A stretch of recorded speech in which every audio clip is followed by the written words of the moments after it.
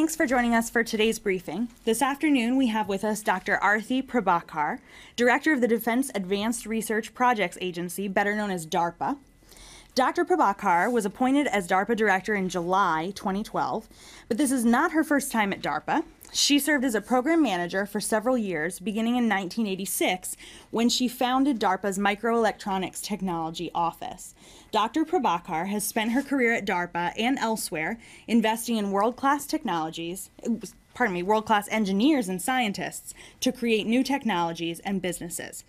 Thank you for being here this afternoon, Dr. Prabhakar. I'll turn it over to you for some remarks before we take your questions. Thanks, Jen. Thank you, Jen. Good afternoon, everyone. It's really great to be here with you today. Many of you have seen or covered our leading edge technologies and projects from DARPA. What I want to do today is add to that a bigger picture of what our agency does for the nation, how we do it, how we're thinking about our mission in the context of today's realities and the future that we're building ahead. And I'll just speak for a few minutes and then I'll be very happy to take your questions at the end. Let me start at the very beginning. As I think many of you know, DARPA was created in 1958 in response to the surprise of Sputnik being launched. Even then, at that time, as now, we all understood that technology is a cornerstone of our national security. So in 1958, we understood that we needed a way to make sure we didn't have that kind of technological surprise again. And in the 55 years since then, DARPA has prevented technological surprise by creating surprise of our own. And today, if you look at how we fight, you will find in our military capabilities really critical systems and capabilities like precision guidance and navigation, like stealth technologies, like UAVs, communications and networking, night vision systems. And our warfighters have taken this suite of capabilities and turned it into a way to change the face of war, to really give us an unbeatable advantage. Now, all of those systems and capabilities became real through the efforts of a large number of people and organizations. It took people in companies and university researchers, lots of organizations across the military services, and of course, ultimately, it took our warfighters taking those technologies and turning them into real military capability. But DARPA's role in each of those cases was to make the pivotal early investments that changed what was possible. And in doing that, we allowed for these big steps forward in capability. That's really our role. That's what our function is. That's what we've done for many generations, and that's what we're going to be doing again for the next generation. And I want to talk about what that next generation looks like. But before I get to that, I want to talk for a moment about how we're able to do this at DARPA. We're a small agency. Today we're about 200 government employees. We've always been a fairly small organization. Our budget has been a consistent but fairly small portion of what the department invests in research and development. So how did this small entity have this kind of off-scale, outsized impact? The answer to that question also traces back to our core mission, which has been the same for 55 years. Recognizing that we had to think outside the box and to function in some different ways in order to do our job.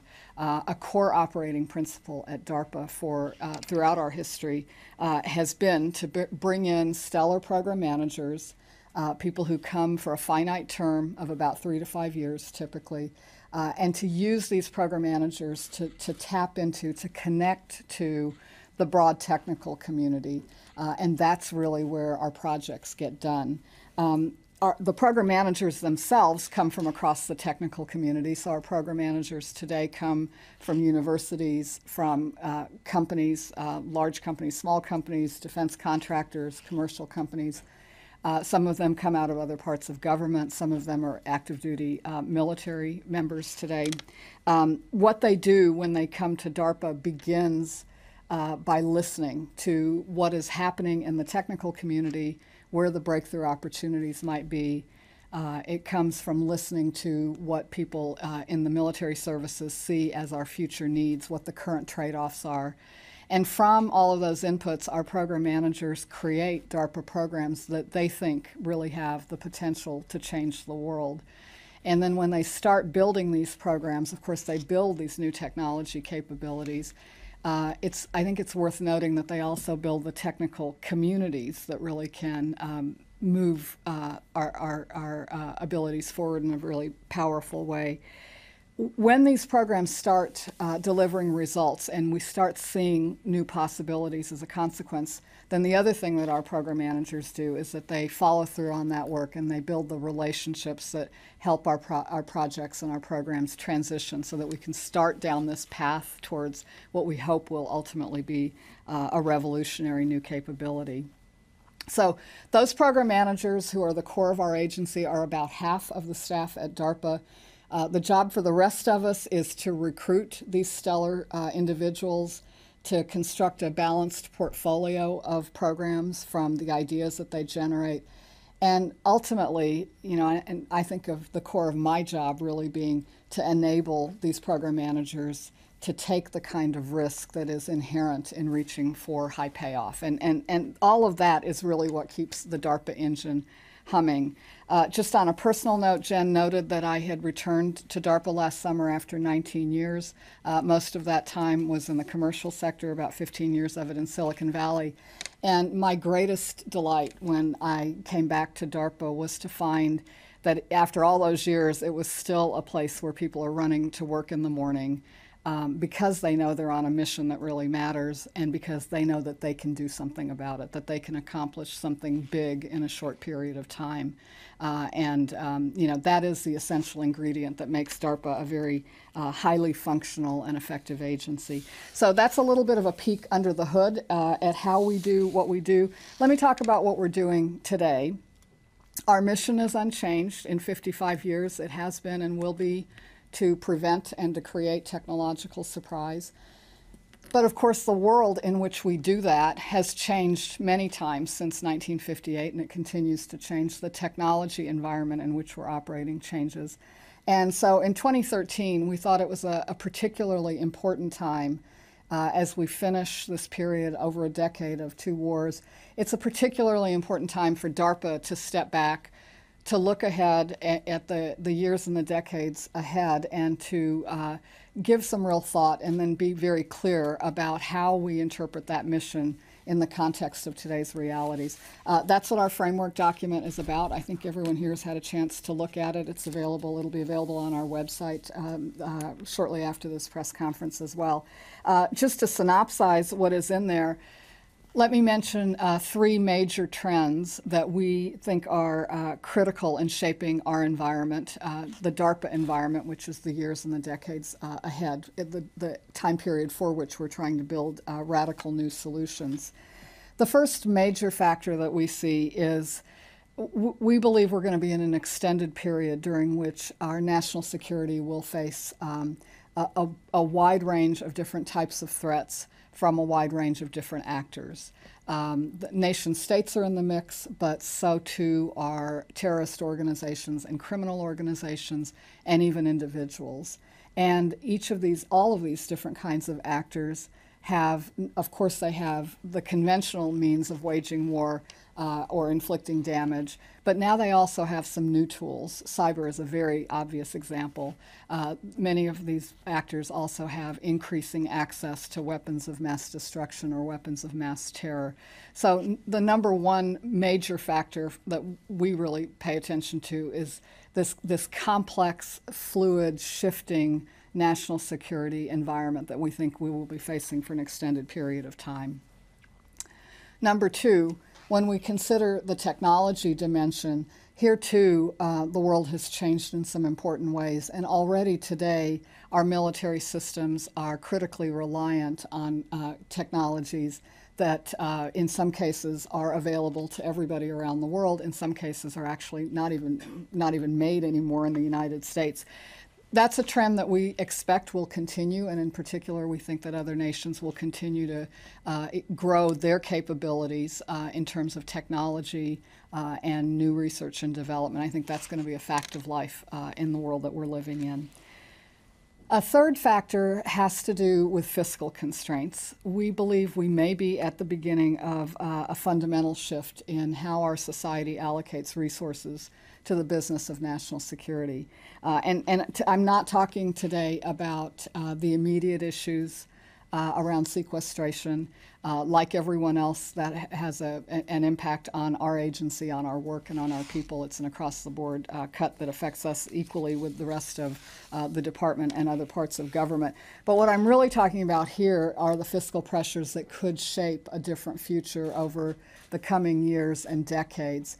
And if it turns out to be the case that we don't allocate this continuing level of support for national security as a society, it actually won't change the fact that our job will still be to keep the country as safe and secure as is humanly possible despite that. So these three factors create a very challenging environment that we're going to be facing for an extended period of time looking forward. I think these are factors that create an environment that calls for a DARPA and for the DARPA approaches to thinking outside the box more than ever before. Our framework document also talks about what we're doing and how we're approaching our business given this environment. First and foremost, we are continuing to invest in game changers, in radical new systems concepts, in radical new technologies that can enable new capabilities. That's something DARPA has done for 55 years, and we're going to do it today, and we hope we'll do it for the next 55 years at least. It's core to what we will always do. Today, we're also adding to that some new approaches to the mix, and a couple of them have to do with adaptability and cost. Thinking about the complexity of the environment that we're going to face, we're thinking about how we can make the systems of the future more readily adaptable so that they can be configured for whatever actual threat emerges in time, or can be reconfigured in real time in an engagement so that we can adapt more quickly than adversaries might in a battle environment. We're seeking as well ideas that can invert the cost equation, ways to use innovation not just to nibble at the cost of systems, but really to fundamentally change the cost equation and to inflict much more cost on our adversaries to respond to the solutions that we come up with. And then finally, we're also thinking about the fact that DARPA's in the silver bullet business, but in fact, even our most powerful capability will not single-handedly change the face of war for the next generation. That is possible, however, if we think about how to layer technologies together. And that's how I think we've created the last big shift in military capability, and we see how that could be possible looking forward as we think about how we maintain air superiority, for example, for the next generation, or how we think about new ways of countering WMD threats. That combination of technologies, I think, will be very, very critical. So those are a few thoughts about how we're pursuing our mission today. Let me wrap up by coming back to our core objective. DARPA's objective is a new generation of technology for national security. So what might that military capability of the future look like? Today we're building a future in which our warfighters can use cyber tools as tactical weapons that are fully integrated in the kinetic fight. And we're building a new generation of electronic warfare that will leapfrog what others around the world are doing with globally available technology. We're also building a new suite of technologies for position navigation and timing so that our people and our platforms won't continue to be dangerously reliant on GPS as they are today.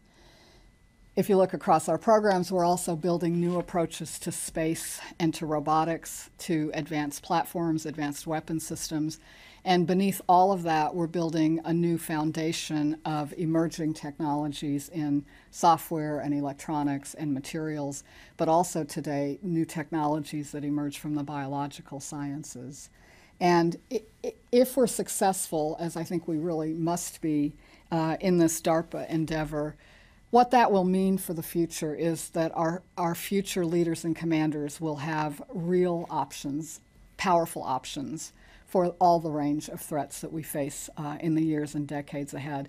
That's really how we will enable our nation to achieve its strategic objectives in a decisive fashion. So that's what we're trying to do at DARPA today. I hope I've given you a little bit of a view on what we do and how we do it, a little sense of how we're thinking about our mission in the context of the complex world that we're living in today, and finally a sense of what that future might look like. I'd be very happy to take your questions. If you'd please identify yourself by name and outlet as you ask your questions. Louis, go ahead. Ma'am, you mentioned sequestration there. I believe you've taken a $202 million hit as a result of sequestration. Is this an across-the-board cut in every program, every research project that you're doing? And how does that impact projects that are nearing completion? Yeah. So you're right. Our sequestration cut had, first of all, it had two effects at DARPA. One was about an 8% cut by program element across the agency. And secondly, our employees will participate in the department-wide furloughs that are under discussion still. At the program level, what that meant is we have about a dozen major program elements, and each of those had to take this across-the-board cut. We've done our best to prioritize within each of those buckets to take those cuts where they would have the least impact. Because we're a projects agency, we are always prioritizing, and so this, the first things that got cut were the things that we thought were the least likely to have impact to begin with. But with cuts of that magnitude, especially taken halfway through the fiscal year, of course we have had to make cuts and delays in contracts and grants that we think are core to what we're trying to do. So, it's not a death blow when you take a one-time cut like that. It's quite corrosive, and it's something that over time would certainly erode our ability to do our mission. Name and outlet, please. Spencer Ackerman with Wired. Can you talk about why you're transitioning the Nexus 7 data environment to the DEA? Developed as it was for Afghanistan, it has, quite a different series of applications that the DEA will face. What's the value add that you see it providing? So Nexus 7 is a program that we've had over the last few years to bring big data analytics tools to bear to try to make sense out of the vast amounts of heterogeneous data that are collected from lots of different sources in the battleground environment. Over time, it's been a very successful program in terms of the insights that it's been able to provide to our commanders on the ground. And over time, we certainly anticipate a host of transitions of those kinds of activities. It's also actually the basis of some further work that we're doing in the X-Data program that I think will take what we've learned from one environment and one set of applications and broaden what we're able to do in big data. I think it's going to end up being a very critical enabling technology for a lot of applications over time. Why the DEA? We can talk in more detail about what the specific transitions look like for that program. Happy to get you in touch with the folks that are doing that. Sir, right here. Your name and outlet, please. Dion Nissenbaum from the Wall Street Journal. I wondered if you could talk just a little bit more about the cyber. I think you testified last week that Plan X was going to be delayed 5 months. And do you, in fact, see that there could be an offensive silver bullet coming forward?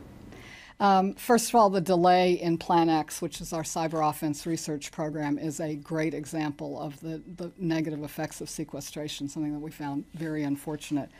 Let me back up and try to give you a picture of what we're trying to accomplish with cyber overall. First of all, in cyber, as in other areas, DARPA does not have an operational responsibility. So we are not the people in the trenches dealing with the problems that we face today. What we're trying to do in cyber is to change the trajectory of our response. Fundamentally, what we're trying to do today, I think we all view cyber as a critical threat militarily and to our national security more broadly. We see a future where cyber becomes an important capability, and inherent in that is the notion that cybersecurity is something that is manageable, that we have under control. But beyond that, it's a tool that can be part of our military suite of capabilities.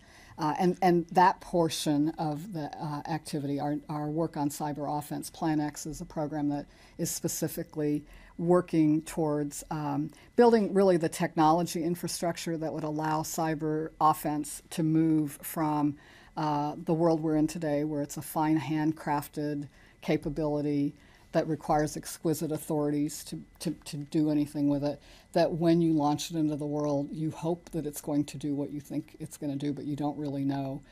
We need to move from there to a future where cyber is a capability like other weapons capabilities, meaning that a military operator can design and deploy a cyber effect, know what it's going to accomplish, do battle damage assessment, and measure what it has accomplished. And with that, build in the graduated authorities that allow, an appropriate individual to take an appropriate level of action. So that's the vision we've got. There's a lot of hard technology build to get from here to there, but I think that's going to be a huge game changer when we get there. Well, I almost never think there's a silver bullet, but in fact, I think when you layer lots of these capabilities together. So, for example, if we could figure out how to do battle damage assessment, that would be fantastic. But that's not enough. It's almost always this kind of systems capability. But when you cobble all of that together, I think it will be extraordinarily powerful. Dave in the back. Hi, ma'am. Dave McDermott from Flight International. The Air Dominance Initiative, you testified, I believe you testified on this a couple days ago, but what exactly are you guys doing with that program? I mean, is this similar to like how JAS developed into the F-35? Is that kind of like the aim over here? And then also, Frank Kendall, I guess in October last year, he mentioned a new X-plane program for a new attack helicopter. Has that gone anywhere? I'm not sure I know the answer to the second question, but let me try to tell you what we're doing with air dominance. Our Air Dominance Initiative is currently a study stage effort. It grew out of some conversations that Frank Kendall and I had shortly after I arrived here. I mentioned my view that there really isn't going to be a silver bullet technology that for example, extends air superiority into the next 3 or 4 decades. Frank Kendall, I think, also had a strong view that first, that it's very important for us to create this generational shift in capability, recognizing that the future, the threats we're going to face in the future are likely to be much more sophisticated than what we've seen in the last decade or so. And then coupled with that, a concern about, given a period of defense spending downturn, how are we going to make sure that we continue to have the innovation capacity in this country to be ready for whatever needed to come next. So out of those conversations came the notion of taking a look at air dominance and asking the question about how we could create this generational shift and how we could extend our air superiority capability. We've chosen, very deliberately, we've chosen to take a systems approach and to ask that question. This is not a question about what does the next aircraft look like. This is a question about what are all the capabilities that it will take layered together in order to really comprehensively extend air superiority. We're doing this project, this study project, in conjunction with the Air Force and the Navy, and it's been a very high energy effort over the last few months. We've got a terrific team of 8 DARPA program managers across a wide variety of areas, matched with Air Force and Navy experts working on their next generation look at a number of technology areas. And just to give you a sample, those areas span networking and communications, control of the electromagnetic spectrum, and sensing across the electromagnetic spectrum. We're talking about how manned and unmanned systems might work together, what role space assets play, et cetera. And so very early, but we're brewing some interesting ideas. When might you see some results? Well, at this point, we're just a few months into a study. What I hope will come out of this will be some initiatives for the next budget cycle. Thank you. Your name and outlet, please. Yeah, Lalit Shah from Press Trust of India. Given the backdrop of which DARPA was established, which country do you think is in a position, or could be in a position, to give you a surprise? Well, There is none as of now. yeah, I think, first of all, if it happens, it'll be a surprise. That's the definition of your question. One of the interesting things today, I think, is that we do face a world in which the actors that that can put us into deeply uncomfortable positions are not limited to nations. And I think that adds to the complexity of what we're facing. We've seen that with terrorism concerns around the world. We've seen that with the actions in some cases of just a few individuals. So I'm not sure it's limited to nations. And I think that in itself might be part of the surprise that we're facing. In that sense, I think we're in a very different environment than 1958. Even when I first came to DARPA in 1986, we were still, now we know that we were close to the end of the Cold War, but in 1986 we didn't know it was that close. And in that environment, we still, even though the world was quite complex, what we thought about was this one monolithic, overwhelming existential threat to the United States. So in that sense, I think our scenarios that we think about today are much more diverse. This is Tejinder Singh from India America Today and News Nation. I have been hearing a lot about this GPS and reliability and replacing it. Do we have a time period when we are, or have we already got? And the second question is, you said that we have prevented such surprises by creating our own surprises. Can you list any of the surprises that you have created? And yes, absolutely. Let me start with the second question. And actually my first example will tie directly to your question about GPS.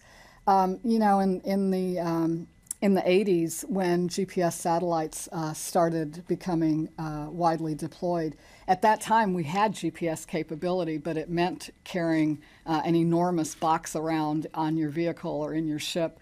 Eventually it got small enough that it was a heavy pack that you carried. But still really was not the kind of omnipresent capability that it is today. So how it got from there to the point that it's embedded not just in all of our platforms, but in all of our weapons and in many of our weapons, and that it's small enough now that our warfighters carry it with them. In fact, it's small enough that we all carry it with us on our cell phones.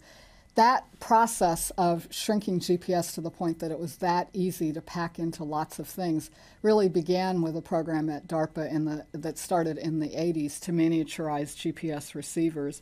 And I think that's a great example of a surprise. People thought of it as sort of this exquisite capability that a few people would have access to, but it's transformational when every platform and every person can have that kind of position and navigation timing capability. So then chapter 2 is sometimes we create a capability that is so powerful that we become, our reliance on it in itself becomes a vulnerability. And I think that is where we are today with GPS. The work that we've been doing over the last few years at DARPA is to create a next generation of position navigation and timing. It will not be a monolithic new solution.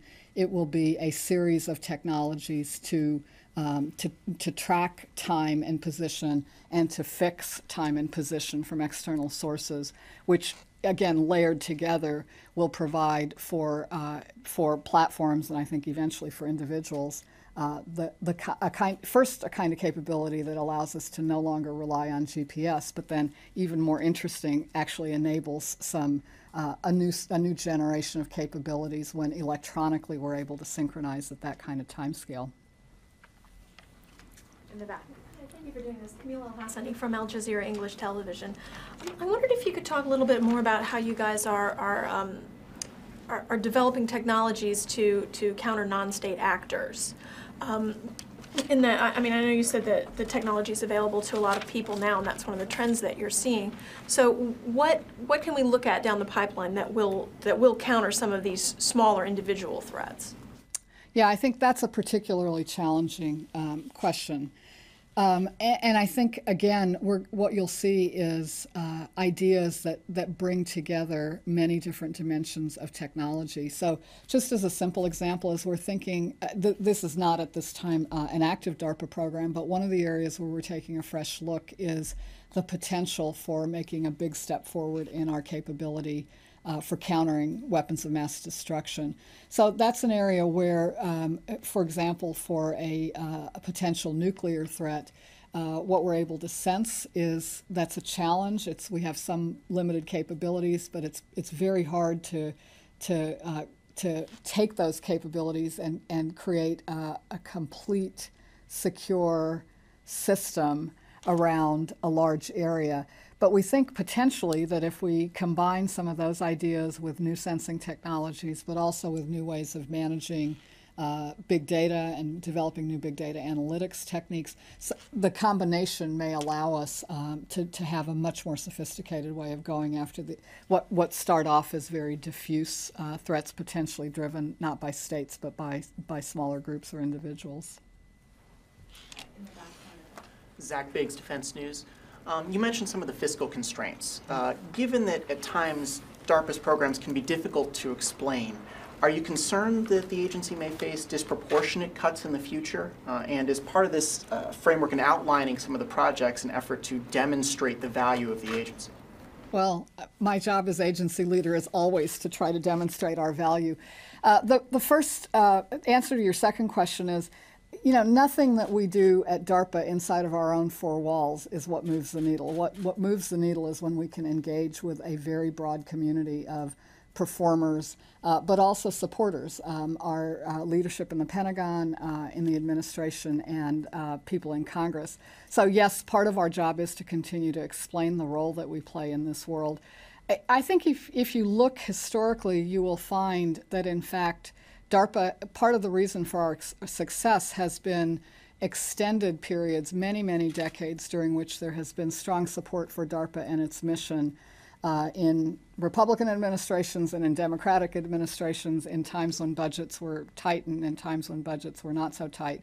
And I think it is because I'm really thrilled, in fact, that there is a strong and clear understanding broadly about how important it is that we take a slice of our investment and make these bets on ideas that could be transformative, that could really give us these big steps forward in capability. So I actually think in the complex world that we're living in today, we need what DARPA does more than ever. And I think that, if you look at the support that we get in the department and on Capitol Hill, I think it certainly reflects that. I'm Joe Marks from Government Executive Magazine. I'm hoping you can talk more about challenges and competitions that DARPA will be doing going forward and whether that's been affected by sequestration. Particularly the use of prizes and challenges, right? Yeah, that's been a new mechanism for us to engage with the community. That's new since I left. Lots is new in the 19 years that I was gone. And I think it's been a very interesting addition to the mix of what we do. Sequestration affects our budget. It doesn't speak to the mechanisms by which we operate. And so we'll continue to look at prizes and those kinds of challenges as, when that's the best way to get our job done, we'll continue to use those mechanisms. Any in the pipeline? We have some very interesting stuff in the pipeline. Stay tuned. And last question. Thank you for the last one. Madam, my name is Raghuveer Goel from India Globe and Asia Today. I have two questions. One, India is a hub of IT, if not technology. If your agency has any collaboration or cooperation with the Indian industries or India. And second, China had been stealing your technology day by day, every day or so many times, and some had been caught and some not. So what are you doing about this Chinese stealing and also any cooperation with India? Thank you. What's happening in India to me is part of this much broader globalization of both technology and technical capability, which I think is great for the world and poses some interesting challenges for the United States. It also poses some great opportunities. And part of how we think about that at DARPA is for each of our programs to think about where the best creative assets are around the planet. For the objectives that we have. We do a very small amount at this point of work that happens outside the United States, usually because we found some unique capability that we think is particularly valuable, and we'll continue to look as we go into new areas. To me, that's a part of the cyber topic that we've been talking about more broadly, and today we are in an environment where we're broadly across defense and more broadly in the country, we do face a host of cyber threats. DARPA's role is to really get us on a different path, and I actually think, although, you know, when you listen to the problems, it's sort of hard to imagine a future where we get cybersecurity under control. I actually think that is possible. It's not going to happen overnight, but it's something that I think we can really make a big contribution to. And finally, as far as this question on India. I think that's all we Okay, have time great. for. Thanks, everyone.